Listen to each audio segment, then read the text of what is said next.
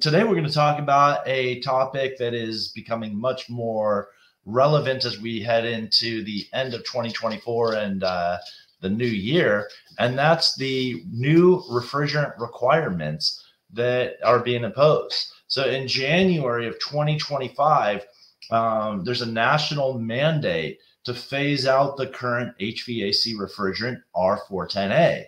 The new refrigerant most equipment will be using is R454B, and some units will be using R32.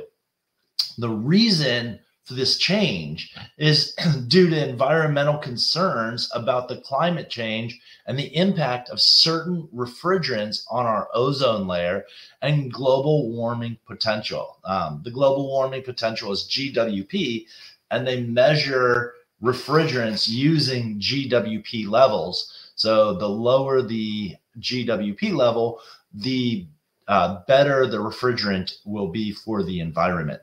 So our air conditioners use refrigerant. In your car, you have refrigerant.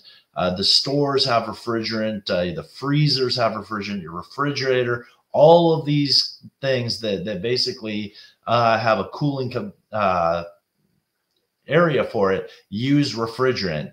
And almost across the board, all of these appliances, cars, air conditioner systems, refrigerators, they're all being updated to have lower GWP refrigerant used. So the new GWP is going to be much more environmentally safe for our environment and keep our world in a better situation.